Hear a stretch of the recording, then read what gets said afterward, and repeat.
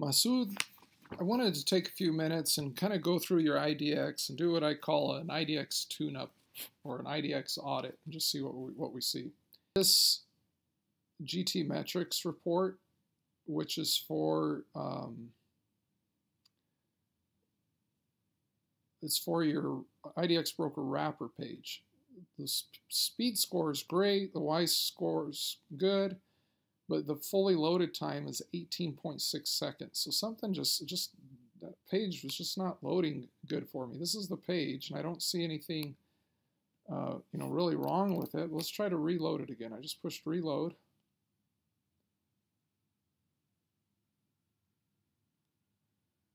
And this is live right here. We can just see, like, look how long it's taking for this page to load.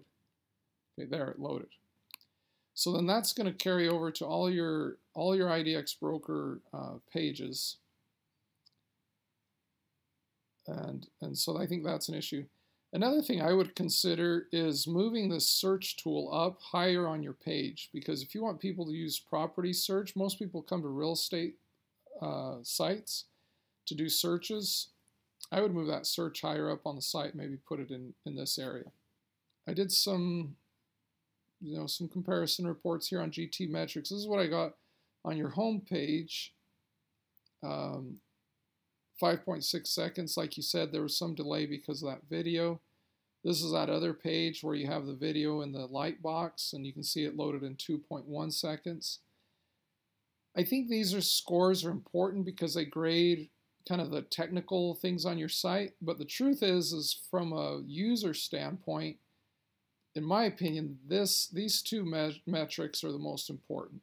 Total page size and fully loaded time. People just want to know how long it's going to take them to look at something. So when we looked at an IDX details page, it took 5 seconds to load, which is still a little bit faster than the home page. That's pretty slow. But when I tried to load just the search page, it took 13.1 seconds to load this page. You can see right here the search, which is the wrapper page. It got great scores. In fact, it's got the best score of any page, but it also took the longest to load. And there's something kooky with it because it's a small page. You can see it's half the size of this, a third of this, and a fifth of that, or fourth, or whatever.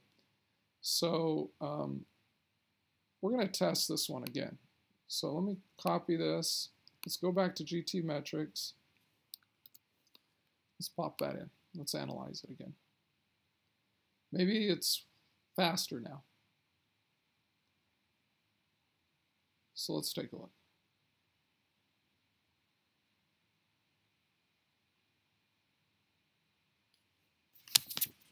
And then we're going to look through a few other things.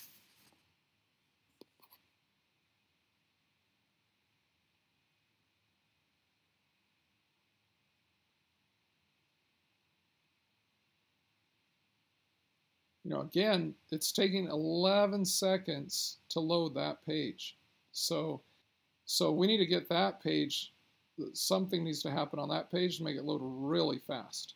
And, what I would consider losing the image or changing the image or something's kooky there that's making it load really slowly, but you're getting these great scores. So, like I said, this is the most important thing.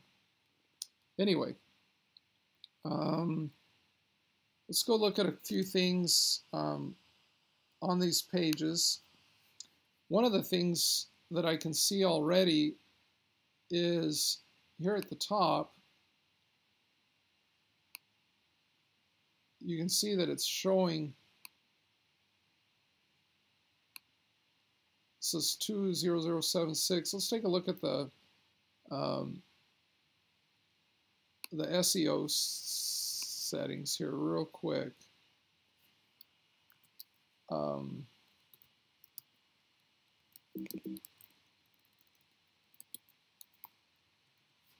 So the meta description, this is the only description you're getting for your page. I think that needs to be changed, and the meta title is that. So that also needs to be changed, and we can change that for you. Let's see what it looks like on when we look at the property page,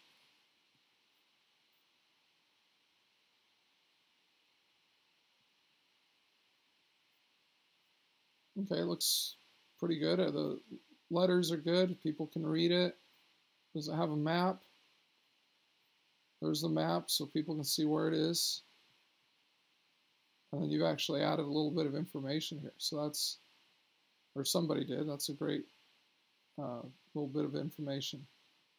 One of the places we sometimes see problems is on the photo gallery page. So let's click that and see what the photo gallery looks like. Okay, that looks good.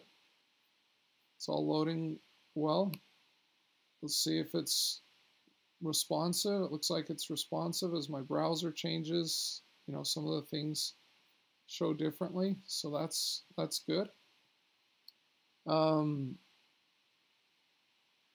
Custom subdomain, you have that set up here. One of the things you don't have is you don't have it working on HTTPS. So that may be something to consider. If you'd like us to do that, you need to activate it on your website first.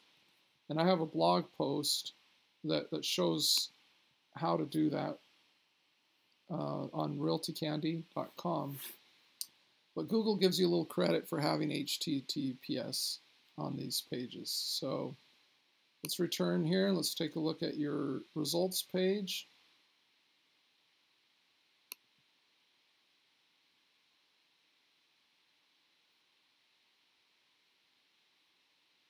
And it looks like everything's showing well on that. You know, you have the sidebar here, and I don't know if people are clicking from IDX pages to these things, and if you want them to, that's fine. But when you come down the page, there's really nothing here.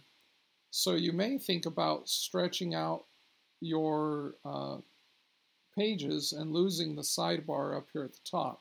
That's just something you have to look at and see what works best for you. But another thing we could do, if you want, is on this section right here, you know, change the color scheme or something. It looks like you've done this the way you want it. So looks like you've got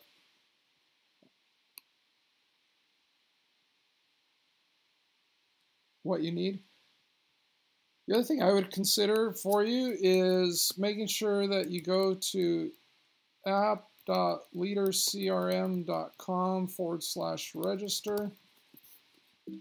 And you can register here for Leader CRM. This is a tool that we provide at no charge for our clients. It gives you text alerts for new IDX leads. It gives you text alerts for returning IDX broker visitors. So if somebody's registered with you and they come back to your site, you can get a text alert that says, hey, Scott's back on your site, and this is what he's looking at. It also gives you MailChimp integration with IDX Broker, and it gives you automatic save searches. So if you have clients that sign up for an account, a lot of times they don't get something automatically saved for them, and so this will create those auto-save searches. So I think your site looks good. I think the two things that we want to look at is that wrapper load time, the SEO settings, the SSL certificate, and getting set up for Leader CRM. So it looks like there's those 4 things.